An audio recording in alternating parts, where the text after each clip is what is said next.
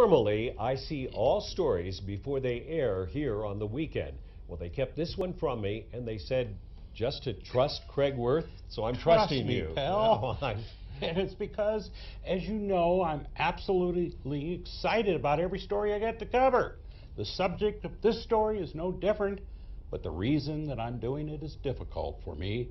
You see, my old buddy Randall's retiring from TV news, and the station gave me the impossible task of summing up his career, your career, pal. Bear with me, I might get a little choked up. It's hard to find a picture of Randall before he was in news. After all, he won an Ohio contest to get on the radio at age 14. Yes, he was a choir boy. But here is the Randall that is so cool. He was part of maybe the biggest rock radio empire around. CKLW, the Motor City. Yes, CKLW of Windsor, Ontario and Detroit. So big, he did men's store ads, but he was famous for news. 2020 News, and here with our first report this morning is Randall Carlisle. 3 weeks old and still no end in sight. That's about all we can say about the Ford strike today. A haircut and TV would change his life. It wasn't long until he would be noticed in Salt Lake City. News director Jack Gallivan brought him to Utah for one of our competitors. He is Randall Carlisle. Watch him tonight at 6 and 10. Hour after hour after hour, watching videotapes from around the world, and that was the first time I saw Randall Carlisle. And in the context of seeing every other anchorman in the country, he really sort of leapt out. It worked for the competition. One thing that I think really successful television personalities have in common is that they can write. If you can write, you can think. You talk, you can tell a story. Randall became famous for his Wednesday's Child pieces. You've never met anyone quite like Sean. He's 13, but he functions more like a 5 or 6-year-old, and that's not so bad if you think about it. He's full of joy and laughter and innocence, and always will be. Think what it would be like to have someone like that in your life. It's where I met Randall 37 years ago. And of course, both of us would later come over here to Channel 4. But first, Randall went to Minnesota. He did big stories. Oh, one neat thing, he got to ride on Air Force 2 with the new vice president. Who is the real Dan Quayle? How would you describe yourself? Well, the real Dan Quayle is somebody that is dedicated to his family. He was classic Randall. Yes, classic Randall. I was the only guy in the newsroom who could do that. And they said goodbye in Minneapolis. Well, Randall, I just want to be among the chorus of those wishing you good luck in your new job in Dallas. As he was heading to Texas. This is Texas News 5 with Randall Carlisle. But we knew where he belonged here at Channel 4. News director John Edwards explains.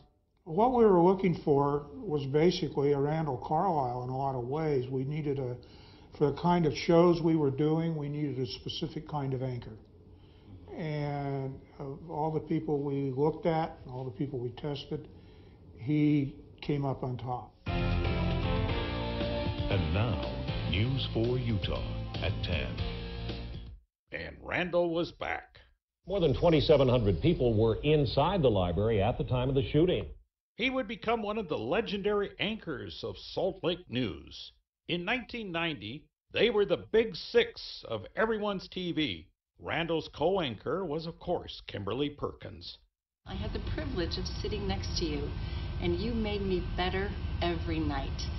You were kind of my TV husband, and how lucky was I to have you.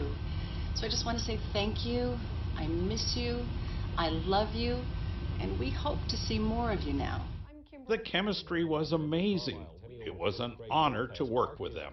Craig, if people are watching this and they want to get in on the celebration, there's still a lot of other things going on downtown after the reenactment.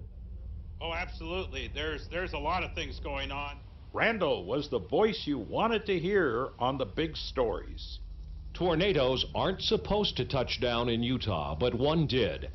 And for the last 5 years, Randall has been the big story. the person we have turned to, and of course, the voice of the weekends. Many of the lakes in this metro area are said. And it is on this last Sunday night, I am honored to be the one entrusted with this report, to say goodbye to a legend, to a newscaster, who so many welcomed into their homes, and goodbye to a friend. Randall Carlisle, 2020 News. Now, more music with Tom Shannon at CKLW. May the hits just keep coming, Randall. Do you like my hair longer or shorter? Well, I'm jealous of anyone that had hair. Yeah, well, I mean, that was what was impressive. Randall, 37 years ago, I remember when you walked into the newsroom. Into Channel 2. Yeah, and I mean, who would know and who would guess, but I got to tell you, you've touched my life. You've certainly been a mentor to me in these years, and to so many of us. You've been just a welcome person in people's homes. And I know they put the Facebook notice about you, and instantly, like 200-300 people replying. That's what you've done in people's homes. You've come into their homes. They invited you into their living rooms night after night to watch television. And I got to say, I'm honored and to have you as a friend, but to have you professionally as a colleague. And thanks so much for all that you've done. Thank you.